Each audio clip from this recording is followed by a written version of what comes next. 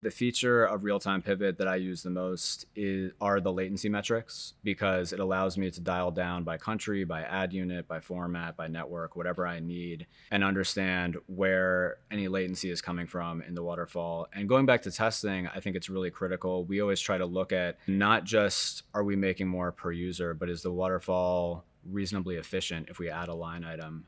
If we add a line item that gives us a very modest boost in revenue, but it adds, let's say, 6 seconds of latency on its own, that's not a win for us. So we really need to kind of look at both of these at the same time, which Unity level play, real-time pivot allows us to do.